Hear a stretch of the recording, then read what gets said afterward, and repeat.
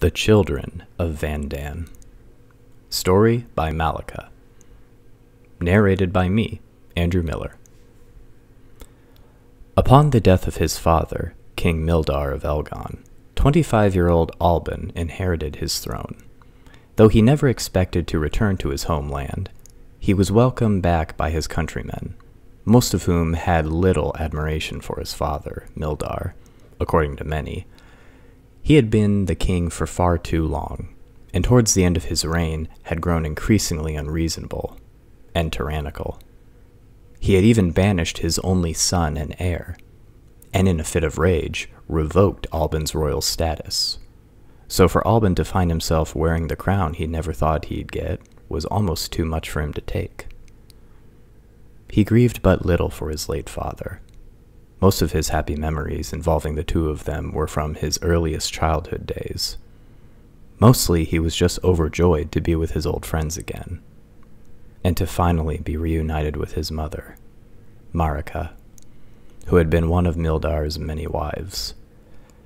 They had been apart for so long that they were almost strangers to each other. But Alban promised himself that he would spend as much time with her as he could. The Elgonites were also happy to have a young, courageous, and sensible man as their leader. Still, many of them were unsure how to feel about his wife, who had been one of the main reasons Mildar had banished him in the first place. This was probably because she stood 165 feet tall. She was Valerie, Queen of Vandan, and the last known member of her giant race. For 500 years, she had been sleeping under the curse of a giant sorcerer, but Alban had managed to revive her, and against all reason, the two of them had fallen in love. She had taken him with her to Vandan after his father refused to accept her, and they went to live in her castle. Not having anyone else for company, they decided to make the best of their lives as they could, and Valerie began to gradually restore the castle's rooms and surroundings to their former splendor. It was not long, however, before other humans came to her, mostly poor folk seeking shelter and food.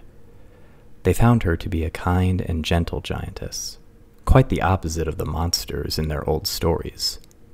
And before long, a new village called Rismark had emerged, just outside the castle's walls. More and more people came, and by the time Alban had become king of the neighboring land Elgon, several thousand men, women, and children had settled in Vandan, and Valerie could rightfully call herself their queen. Now that husband and wife each had their own domain to rule, they decided that the two lands should unite under their common leadership, and that the same laws should apply to all inhabitants. Only a few objected to this unification, as they were mostly supporters of the old king, and having a giant for a queen simply wasn't an option. In the end, they decided to simply leave the land, knowing that they wouldn't be able to face both Valerie and the hundreds of soldiers who were loyal to her. Peace settled over the kingdoms at last, and Valerie and her miniature husband could find some time for themselves, and hopefully begin to raise a family. Their first child came when Valerie was 23, 2 years after the unification of the lands. It was a baby girl, and they named her Belina. Not surprisingly, she was of a colossal size like her mother, even though she was only half-giant. Valerie had to raise her all by herself for a few years, until the girl was old enough to realize that the little creature she was clutching in her hand was her father, and not some sort of toy. But she managed it, and Princess Belina, upon the age of 5, received the title of heir to the two thrones. Though both kingdoms traditionally recognized only the monarch's eldest son as the heir, Valerie decided that her eldest child, male or female, should receive this honor. No one could come up with a good argument against her decision, and it was soon acknowledged as law. Just over a year after Belina came into the world, the queen gave birth again, this time to a son.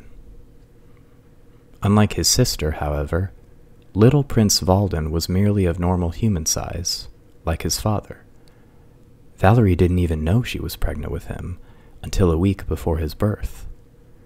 She'd felt a tickling sensation in her belly, which grew stronger daily, and she'd realized she was carrying a baby not a moment too soon. The birth was an extraordinarily delicate procedure, since she could have easily have crushed her newborn son to death between her legs without even realizing it. Help was at hand, thankfully, and the pair of midwives, overwhelmed by the whole experience though they were, presented the little boy to his overjoyed and relieved parents.